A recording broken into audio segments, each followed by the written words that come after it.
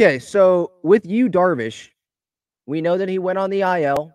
It was, I believe, right elbow inflammation.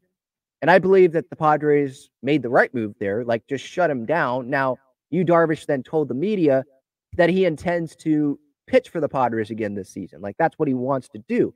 And I'm like, why? That's a stupid decision. That's I get the competitiveness, but that's just stupidity. There's no reason why the Padres should allow Yu Darvish to get back on a mound this season. Then in this St. Louis series, we hear that Yu Darvish is not with the team and he is in Texas meeting with his doctor that performed the Tommy John surgery in 2015, Dr. Keith Meister, to see what's up with his elbow. Wants someone that's familiar with his elbow, did the Tommy John. I assume that he saw Darvish's elbow before the Tommy John, saw his arm, so he knows, like, okay, that's what Tommy John, like, you need Tommy John in that spot.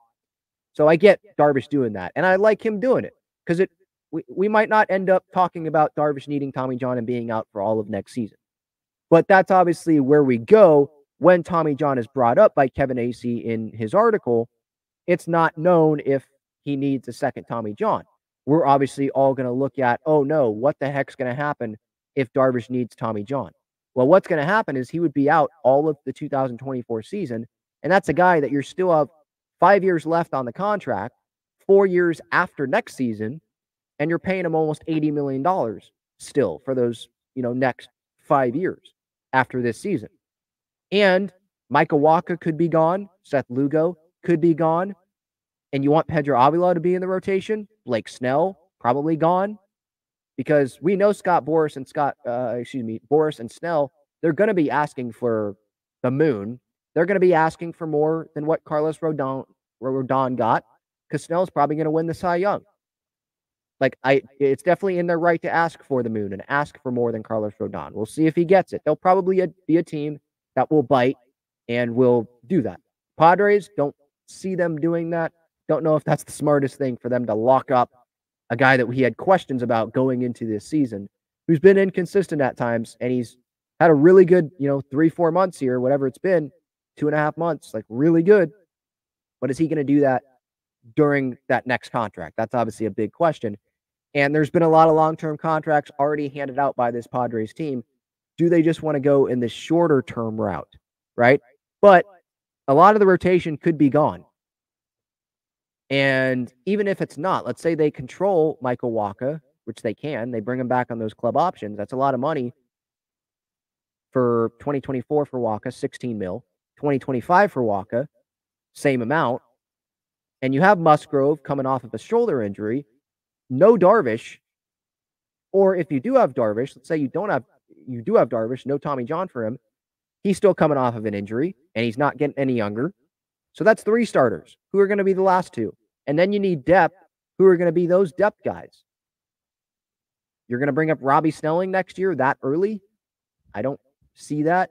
Maybe you bring up Yaro Iniarte, Adam Mazer.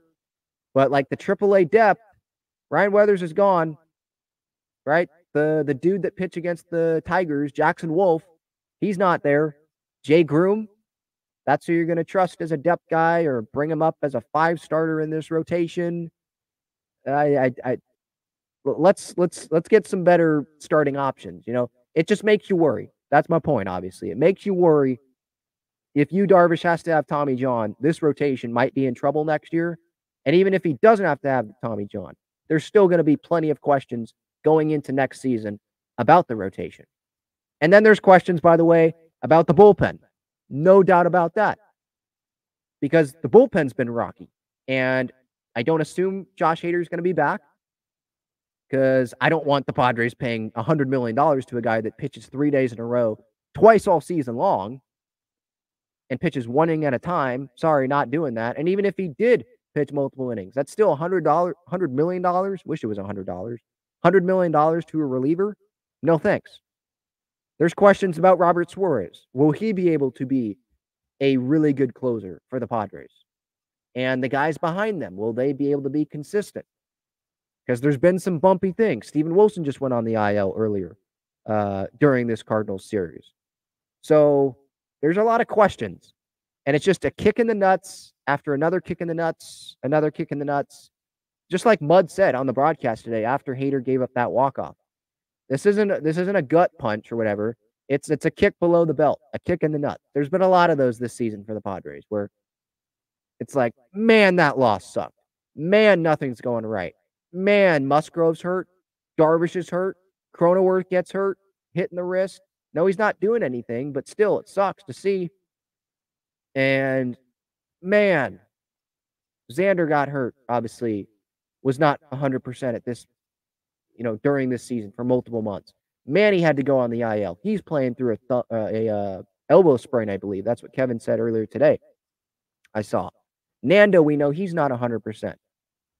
The weird things that happened with Musgrove with the turf toe, or not the turf toe, the running on the turf, the chamber, the cryo chamber, whatever the heck they call that thing. It's like another kick in the nuts, another kick in the nuts. All the extra inning losses, the 1-run losses. It just doesn't stop. So, yeah.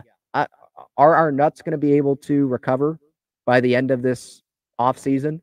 Because when you get kicked or whenever for anyone that has felt that, it stings. It might not feel bad then, but it stings a little bit after. And you're going to feel it for a little bit. So how long are we going to be feeling these things? And this Darvish injury, we could be feeling that kick in the nuts, if you know what I mean, for all of 2024. So, yeah, hopefully no Tommy John surgery is needed from Darvish.